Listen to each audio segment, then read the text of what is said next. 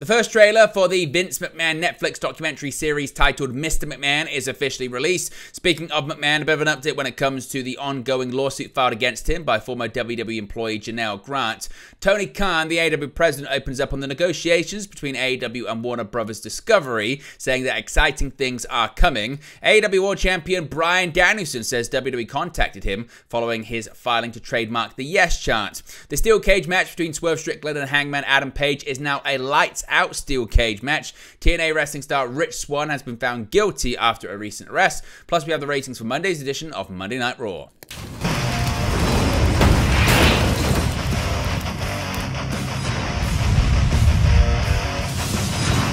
Hey guys, welcome back to Wrestling News 365. Hope everyone is doing very well. As always, there are plenty of news stories to get into in the world of professional wrestling. Let's begin with the trailer being officially released for the upcoming Vince McMahon Netflix documentary series. Now, the official trailer for Netflix's Vince McMahon docuseries has been released ahead of its September 25th release date. The highly anticipated series, titled Mr. McMahon, will consist of 6 episodes and chronicles the rise and fall of the former WWE CEO and chairman of the board, detailing WWE's global expansion and eventually the sexual misconduct allegations that led to McMahon's resignation from the company. Ahead of the series release, Netflix has now uploaded the official trailer to their YouTube channel, which can be viewed on their page, which features the likes of The Rock, John Cena, Triple H, Hulk Hogan, among many others. The official synopsis of the Mr. McMahon series is as follows, quote, Mr. McMahon chronicles the rise and fall of Vince McMahon, controversial businessman and co-founder of WWE, from his transformation of the WWE from a small regional business into a global entertainment powerhouse to the explosive sexual misconduct allegations that led to his eventual resignation. This 6-episode series offers a deep dive into McMahon's life and his enduring franchise. Culled from over 200 hours of interviews with McMahon himself prior to his resignation, his family members, business associates, and some of the most iconic names in wrestling history, as well as the journalists who uncovered McMahon's allegations, filmmaker Chris Smith, Tiger King, and executive producer Bill Simmons, 30 for 30, present an unflinching, no-holds-barred look at one of the most enigmatic figures in sports entertainment. So, of course, once that comes out, we'll be letting you know all of the details and the fallout of the documentary on Netflix. Now, speaking of McMahon, of course, there is an active lawsuit against him filed by former WWE employee Janelle Grant, and recently there's been the twist of Dr. Colin Colker. Now, according to Post Wrestling, Dr. Colin Colker has withdrawn his litigation against Janelle Grant, according to a new filing in Connecticut Superior Court on Wednesday. Colker had been seeking evidence from Grant, a former WWE employee who is currently suing WWE, Vince McMahon, and John Laurinaitis in a separate federal lawsuit alleging sex trafficking and sexual assault. Colker's petition filed last month appeared to be a precursor to a possible defamation lawsuit before it was withdrawn this week. His legal action was a response to Grant's petition filed in July, also in Connecticut State Court, in which she sought to obtain medical records and other evidence to support her ongoing federal lawsuit against WWE, McMahon, and Laurinaitis. Notably, Grant's petition against Colker remains active. In his petition, Colker claimed that Grant had launched a smear campaign against him and that he had suffered damages due to the media attention generated by her petition. Grant alleges she was directed by McMahon to visit Colker's clinic, Peak Wellness in Greenwich, Connecticut, where she received IV infusions and was just prescribed supplements without being told what medicines or supplements she was being given. She further claims that the medical records provided by Colker so far were inconsistent and incomplete. Both Grant and Colker were seeking to depose one another through their respective petitions. Additionally, Colker sought records of any communications Grant or her representatives had with the media. It's unclear what led to the sudden withdrawal of Colker's bill of discovery petition, or whether a settlement agreement played a role in this development. Of course, we get any more details on that, we'll let you know in an upcoming video. Now, Tony Khan has commented on the rumors that there is an offer on the table from WBD, that being Warner Bros. Discovery, to AEW to continue their media rights agreement for the considerable future. Now, wrestling fans around the world have been anxiously awaiting the announcement of a new media rights deal between All Elite Wrestling and Warner Bros. Discovery. The current deal between the two companies is set to expire at the end of 2024. On the AEW All Out media call, Tony Khan was asked to provide an update on the negotiations by Kevin Kalem of Sportskeeda. Quote, "It's a really exciting time for AEW. We are having great conversations. There have been a lot of reports, and a lot of them have been pretty accurate about the status of the media deal between AEW and Warner Bros. Discovery being something that has been a productive and ongoing conversation that we're still working on. There are a lot of details. You mentioned the future of the TV deal, which is something we all want. AEW on TBS and TNT. It's great to be wanted by TBS and TNT. I feel very fortunate that, after being here for 5 years, there is still this great appetite and desire to keep AEW at TBS and TNT. It's a mutual thing. We love Warner Bros. Discovery."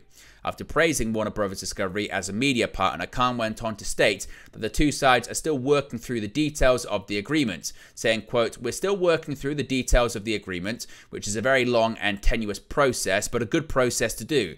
It can be long to figure out a contract for one person, one player, one athlete. Imagine an entire league doing an agreement for all of our events, all of the exciting things we're working on. There are some exciting things to come without revealing anything that would jeopardize our company or the great status of everything we're working on. There is a lot of excitement on each side."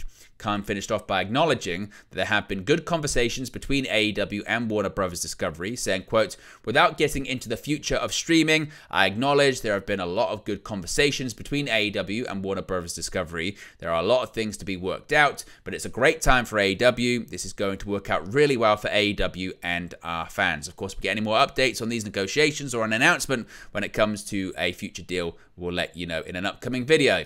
Now, Bryan Danielson, the AEW World Champion, recently there was a story he filed to trademark his catchphrase he used in WWE. Now, AEW World Champion Bryan Danielson says WWE contacted him following his Yes Chant trademark filing in July. In late July, Bryan Danielson filed to trademark the Yes chant that he started during his time in WWE. Despite the chant becoming synonymous with Danielson for so long, the multi-time former WWE champion would initially not use it during the early years of his AEW run. However, this would later change. In a new interview with Luke James chats prior to AEW All In, Bryan Danielson was asked about doing his signature movement and chant at All Elite Wrestling, revealing that his former employer WWE had contacted him via email shortly afterwards.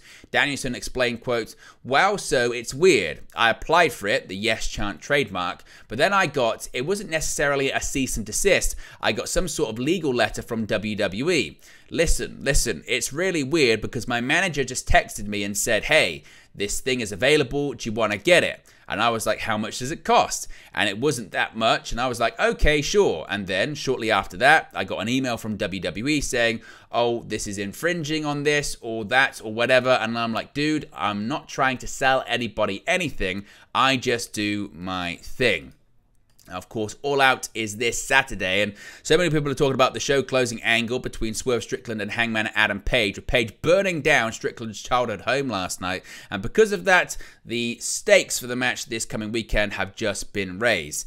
As I mentioned, on the September 4th edition of AEW Dynamite, Swerve Strickland and Hangman Adam Page were scheduled for a contract signing ahead of their steel cage match at All Out. However, Page didn't show up in the arena for the contract signing and instead appeared on the big screen at Strickland's childhood home only hours after it was announced that Strickland had purchased it. After cutting a promo going over his rival's history, Hangman burned down Swerve's house and had a drink while doing it. After Dynamite went off the air, AEW President Tony Khan informed the live crowd that the match between Swerve and Hangman would now be an unsanctioned lights-out steel cage match this Saturday on September 7th. Khan would then confirm the change via an announcement on Twitter, writing, quote, "This Saturday, September 7th, Chicago, Illinois, AEW All Out Lights Out Steel Cage match, Hangman Page versus Swerve Strickland. AEW can't be held responsible for what happens in Chicago at All Out when Hangman Page fights Swerve Strickland in an unsanctioned Lights Out Steel Cage match this Saturday." Now, recently brought you the story regarding Rich Swann and his recent arrest, and now we've got more details on the aftermath of it. TNA wrestling star Rich Swann has been found guilty after appearing in court following his June 2024 arrest. Swann was in court on September 4th after being arrested on June 8th in Altamonte Springs, Florida, and charged with disorderly public intoxication and causing a disturbance. In court, Swann entered a no contendere plea, which means he was neither pleading guilty nor not guilty. guilty. As reported by PW Insider, Swan was found guilty and he was issued a $203 fine, 6-month probation, and also fined an additional $285.38 in a related fees. Swan's arrest in June came after he was accused of trying to enter someone's apartment, claiming it was his own when it was actually a short distance from his own. Shortly after that, he then allegedly followed a woman to her door, despite her asking him not to. When police arrived, they deemed that Swan was intoxicated. He was also suspended by TNA Wrestling after the company found out about the situation. And finally, we have the ratings for Monday's edition of Raw on USA Network. Things seem set for Raw to have a strong Monday night this week. Not only was WWE coming off a noteworthy Bash in Berlin premium live event on Saturday, but the Red Brand had been pulling in solid numbers for the past month, ever since SummerSlam. Unfortunately, Raw had one thing working against them, the Labor Day holiday, which may have contributed to a lesser night than expected. WrestleNomics reports that Monday's Raw drew 1.652 million total viewers and a 0.49 in the 18 to 49 demographic. Both numbers were down from last week, though less so in total viewership, which decreased 8% from 1.796 million. The bigger decrease was in the 18 to 49, which fell 13% from a 0.56. Perhaps more distressing, the 18 to 49 number was the lowest WWE had done all summer and their worst number in the demo since June 10. As one would expect, Raw didn't hold up well against the full-week average, with total viewership falling 7% and the 18 to 49 dropping 13%, much as it did week over week. Despite this, Raw was up in both categories year over year against the Q3 and August 2023 averages, keeping the Red Brand in good shape as it heads into the start of the NFL season and direct competition against Monday Night Football next week. With plenty happening on Raw, the biggest occurrence was the continuation of the rivalry between CM Punk and Drew McIntyre, which some thought was over after Punk defeated McIntyre at Bash in Berlin. Instead, McIntyre interrupted Punk's celebration by brutally attacking him, punctuating the moment by destroying Punk's bracelet, which has become an integral part of their feud over the last month. But there you go, guys, the latest pro wrestling news for you. Be sure to smash a like on the like button. Be sure to subscribe, bottom right hand corner. As always, let me know your thoughts in the comment section below, and I'll speak to you again very, very soon.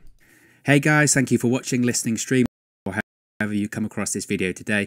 Be sure to click on the video on the right there to watch our next video, or click the bottom there to subscribe, or the bottom right hand corner. Thank you very much, and I'll speak to you again very soon.